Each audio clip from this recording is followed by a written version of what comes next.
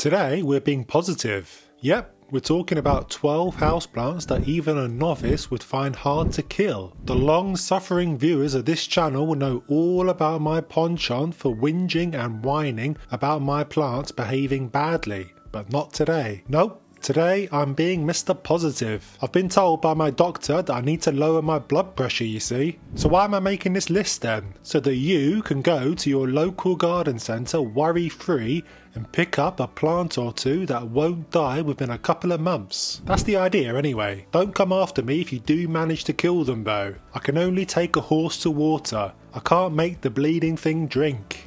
Plant number 1 then. This one might surprise you judging by the comments I get in my videos, because I see a lot of people struggling with this family of plant, but this particular one is easily the most forgiving. Yes, I'm talking about peperomias, and in particular the Peperomia obtusifolia. Don't roll your eyes just yet, hear me out. You've probably bought a watermelon peperomia in the past, watched it inexplicably die an excruciating death, and vowed never to burden yourself with another peperomia ever again. I hear ya. I'm not that keen on that plant either, but trust me, the obtusifolia is much more well behaved. I mean, you can do anything to her and she won't bat an eyelid. Forget to water her and she doesn't care. Water her too much and she's still not that bothered. She'll live just as happily in the sun as she does in the shade. And look, she'll even live in a pot with no drainage holes. What a trooper. The bonus to all this is that she's a looker too,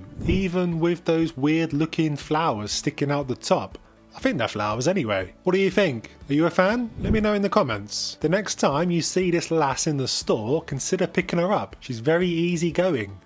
The Aglaonema tigres is probably the easiest going plant I own. I was quite late to the party with Aglaonemas, or Chinese evergreens as they're known to the masses, but this fella has given me nothing but joy since I bought him 2 years ago. And that is something I don't say lightly, believe me. Most plants give me some form of aggro at some point along the journey, but nope, not this guy. No browning, no yellowing, no throwing his dummy out the pram, just a humble happiness to exist. We should all take a leaf out of his book, really. So he's unlucky enough to live about 2 meters away from the nearest window in my living room, even getting blocked out by his neighbour, Mr. Philodendron Brazil, but he has taken it on the chin like a trooper. No complaining, nothing. On top of all that, he's a very handsome fella too. Just look at the tattoos on his limbs, very pretty. Even your mum and dad would be happy to accept him into the family.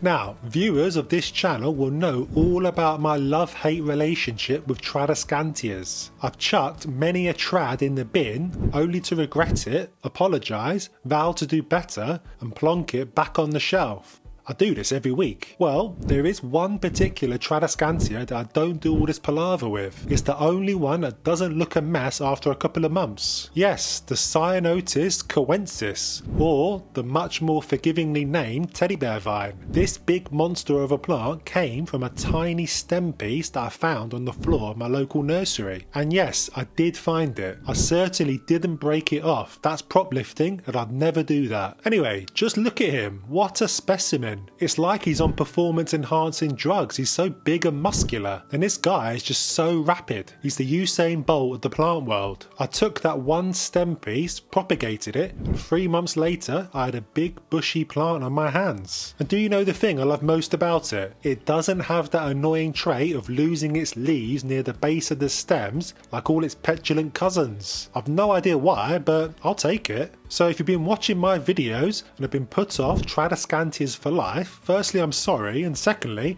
check this bad boy out, he's actually pretty good.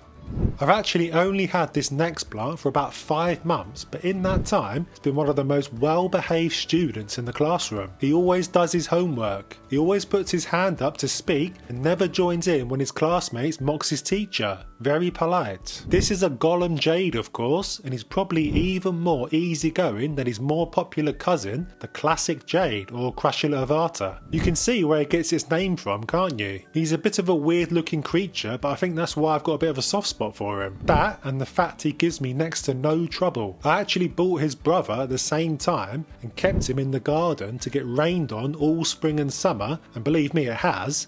And look, he's loving life. These guys are super resistant to underwatering and can clearly handle a season of overindulgence, so a perfect fit for even the noobiest of beginners. If only all my students were like that. I'm looking at you, spider plant. What's this? A calathea on a list of easygoing plants? You've clearly lost your marbles, or even worse, trying to cash in on people's love of calatheas. I've been rumbled. No, seriously, of all the calatheas in the land, this one is the least nightmarish of them all. Sure, it gets the odd browning on the very ends of the leaves, but the important thing is it doesn't get on the fast train to Uglyville within only a month. No calathea is perfect. If you expect this, then you're in for a very rude awakening. You're probably looking at yours, feeling proud, thinking, mine is looking perfect. But I bet you've not had it for at least a year. Either that, or you literally live in the jungle. If you're living in reality though, and currently looking at your mess of a plant thinking never again, then I urge you to try just once more with a calathea eldergrass. Mine has been through the ringer and it still looks like it loves me, don't you? Just look at his lot in life. He lives in a porcelain pot without drainage that is 3 meters from the nearest window that faces northwest in a particularly gloomy climate that I moan about far too much in my videos. All that and he's fine. And to prove my point, I've even got 2 younger specimens and they're as happy as Larry too. Hands down, the most popular plant in the world has to be the Monstera deliciosa. Folks go absolutely mad for this plant. Give it some variegation and people lose their minds. I've not been sucked into remortgaging my house for an elbow just yet. I'm plenty happy enough with the standard green ones. Luckily for me, and for the viewers of this channel of course, you won't hear me whinge about how fussy it is. Because it's not. Sure, it gets the odd yellow leaf here or there, but on the whole it's pretty well behaved. By the way, I've got a video about diagnosing Monstera yellow leaves that I'll leave a link to in the corner right now. It's also something I cover in my online houseplant SOS course that you can check out through the QR code on the screen now, or link in the description. I cover this and many of the common problems folks face with their needy friends. Plants that is, not people. If you want a plant to take over your home without so much of an invite, then look no further than the Hoya Lisa. Seriously, this thing is invasive, it's so happy with its lot in life. I plonked it untamed next to my window one day,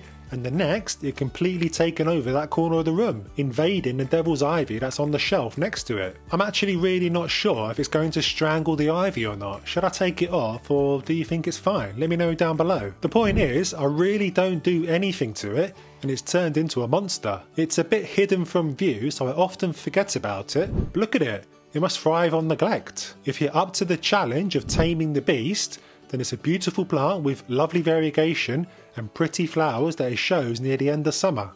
If you saw my recent video about easy care plants that are actually a nightmare, then you'll remember that the Ficus elastica unwittingly found itself on there. Yeah, start growing stems properly when I cut you, and maybe I'll consider taking you off the naughty list. Now, if you want a ficus that doesn't turn itself inside out and into knots, then check out its easygoing cousin, Benjamina. Ben is happy with his lot in life. As long as he's got food in his belly, a license for his telly, then nothing's going to bring him down. Sorry, I can't help getting songs into my videos. Slap it in the comments if you know what that one is. What I'm taking an age to say is that all he wants is a nice bright spot in your home, a drink of water every now and then, and some food in his belly. Do that and you'll have no problems. I didn't do this, you see, and he downed tools for me. He wasn't in bright light and he kept dropping his leaves. I moved him and voila, happy chappy.